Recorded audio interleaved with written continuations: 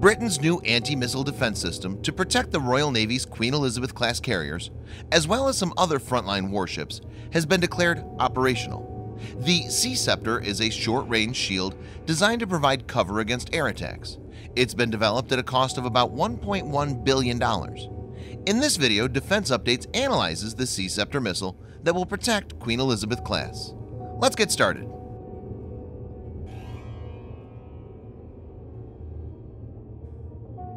Britain's potential rivals like Russia and China are aggressively developing powerful anti-ship capabilities.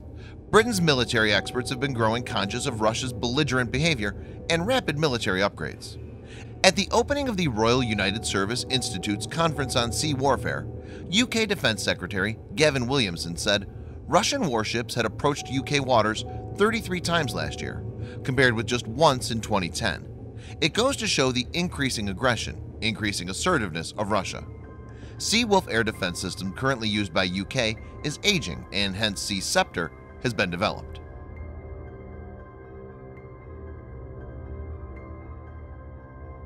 Sea Ceptor missile defense system is developed by MBDA. The system uses a gas generator to eject the missile from its canister. This saves the rocket motor's energy and enables better range. Sea Ceptors have a range in excess of 25 kilometers, as opposed to 1 to 10 kilometers of Sea Wolf that it replaces. The missile weighs 99 kilograms and has a length of 3.2 meters. The compact size enables large numbers of these to be loaded in the warships. The vertical launch system offers 360-degree coverage, high degrees of maneuverability, and minimum launch signature.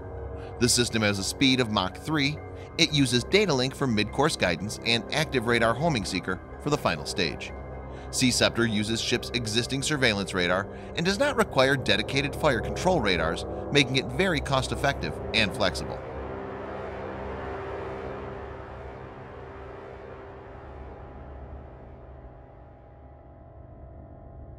Sea Ceptors will be deployed in Queen Elizabeth-class carriers, the Type 23 frigates, and upcoming Type 26 frigates. The system has been deployed on 4 ships of Type 23 class so far, named Argyle, Montrose, Westminster, and Northumberland. 3 of these have tested the missile. The last test was from the HMS Montrose and was used to intercept a fast-moving drone target. The new Type 26 frigates, 3 of which are currently under construction, will also be fitted with the system. The UK Defense Secretary Gavin Williamson, during a speech at the RUCC Power Conference in London, said, "Fitting our warships with this groundbreaking technology not only protects our Navy but shows we're world leaders at sea."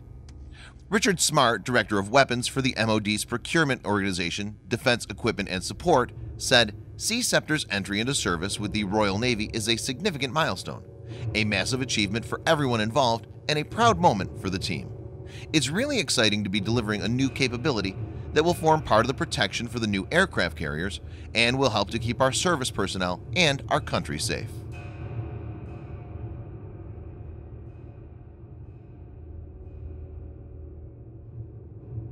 As per the defined parameters, Sea Ceptor seems capable of defending Britain's warships against supersonic missiles.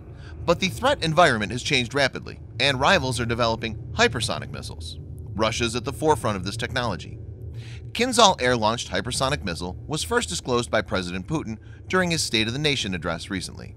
In a video, a MiG-31 Foxhound interceptor was shown to be carrying and releasing it.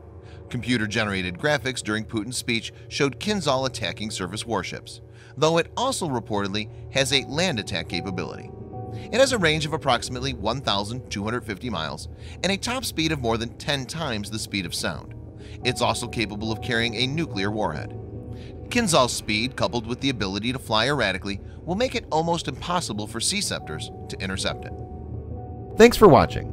Subscribe for more videos like this. Hit the like button if you find the video interesting, and kindly provide your feedback in the comments section. This will help us improve.